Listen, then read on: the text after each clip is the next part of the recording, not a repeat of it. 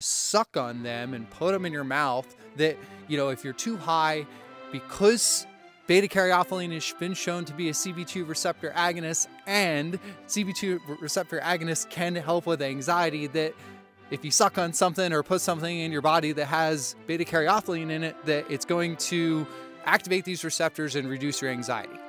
That's pretty much the foundation to this black peppercorn claim. So you may have heard the claim that if you get too high and anxious or paranoid, that you should suck on some black peppercorns, because there's a variety of things in those black peppercorns that will ease your anxiety for, well, a bunch of different reasons. Well, in this video, I'm gonna break down why that doesn't quite make sense based off of the research that we have today. We do not have any definitive data that shows that when THC is present, that black peppercorn compounds can come in and, diminish a high or diminish the anxiety. And I'm gonna share some opinions that may go against your personal experience. So if you've sucked on some black peppercorns before because you got too high and it helped, great, we're glad it happened. But just be mindful of the fact that it very well could have been the placebo effect that helped you, not the black peppercorns. So there's a couple different theories that I've heard as to what compounds in black peppercorn could help diminish a high and severe anxiety from being too high. However, there's only one that really makes a lot of sense to begin with, so that's what I'm going to focus on today. And that theory is that black peppercorns have beta-caryophyllene, which is a type of terpene. And beta-caryophyllene is considered to be a CB2 receptor agonist, a partial agonist actually, meaning that it has the ability to essentially bind to the CB2 receptor and activate it. Now, research shows that CB2 receptors can help diminish anxiety, but these are primarily in vitro, so cell studies or mouse studies, not human studies with placebo controls and all that good stuff that makes them, legit. So since there is beta-caryophyllene in black peppercorns, someone someday decided that if you just suck on them and put them in your mouth, that, if you're too high, because beta-caryophyllene has been shown to be a CB2 receptor agonist, and CB2 receptor agonists can help with anxiety, that if you suck on something or put something in your body that has beta-caryophyllene in it, that it's going to activate these receptors and reduce your anxiety. That's pretty much the foundation to this black peppercorn claim. In theory, this sounds good, but let's break this down. Okay, so first of all of these studies that show that beta-caryophyllene is a CB2 agonist are actually saying that it's considered to be a partial agonist. So the first kind of hole in this black peppercorn theory is that so is THC.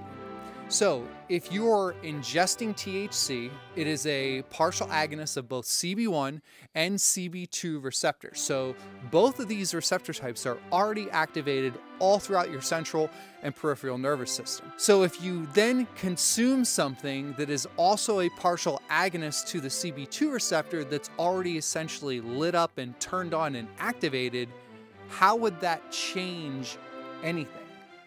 It's already turned on. It's like you've got one light with one light bulb and one light switch in a room, and you go to turn it on, but it's already on. There's not much more that can be done. The next thing that's important to consider is all the studies that have shown that CB2 receptors can aid in reducing anxiety.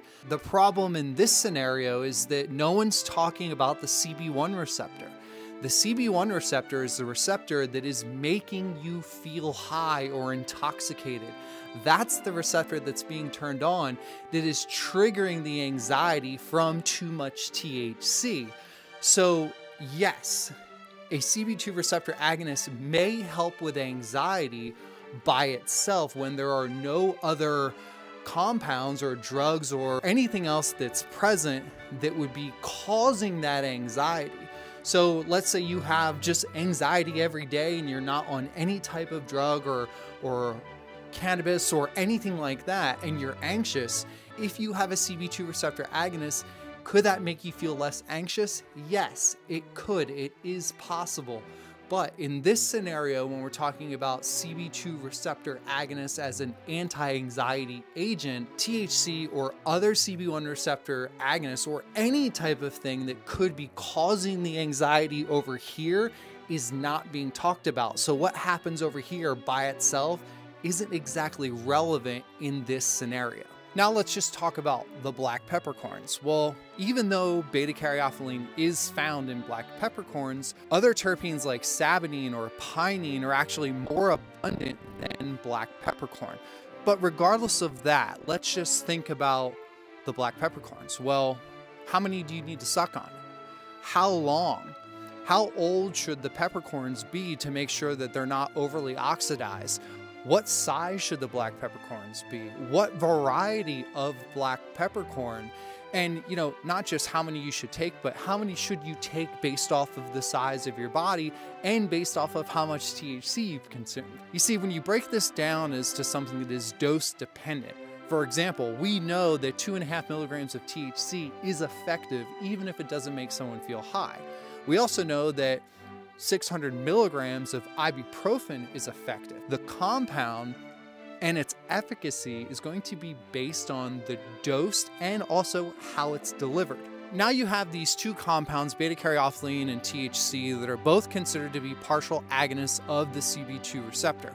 Well, the thing that's important to understand is that although they are partial agonists, there's no data that I've been able to find to show that beta-caryophyllene is called an antagonist, which means that it kind of latches onto the cell, maybe at a different location, and it inhibits some of the effects of THC or another CB2 agonist. Now, to top it all off, although there is research that shows that beta-caryophyllene is considered a cannabinoid because it's a CB2 partial agonist, there's actually recent research that is a bit conflicting, and it shows that beta-caryophyllene doesn't affect the CB2 receptor, nor does it affect the intensity or the potency of THC either. Now, what's important to understand is that a lot of these studies are done outside of humans that are alive and functioning with placebo and all these other criteria that would make them really legitimate or at the top of the hierarchy of evidence when it comes to these types of studies. So one study could be done on this type of cell from this type of organism, and another study could be done on this type of cell that's intact and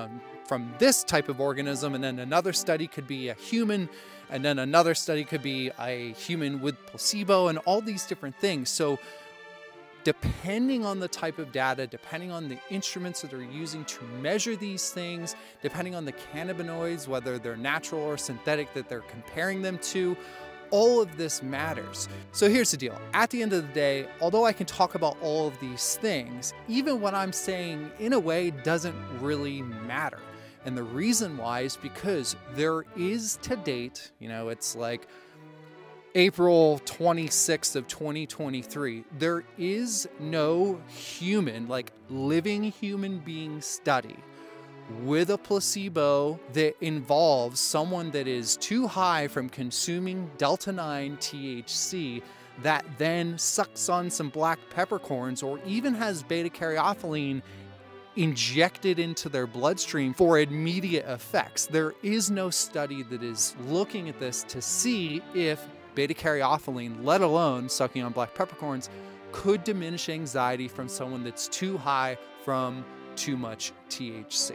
So if you get too high and you want to suck on some black peppercorns, go for it. The reality is it's most likely that the spicy, gritty, earthy taste in your mouth is just distracting you from your anxiety, and if that helps, that's fantastic. Anyway, whether it's beta-caryophyllene in black peppercorns or myrcene in mangoes or, you know, pinene in the trees behind me, if someone makes a claim about these things and it's based off of research, you just gotta question if it's relevant to the scenario you're in based off of other things that you've consumed.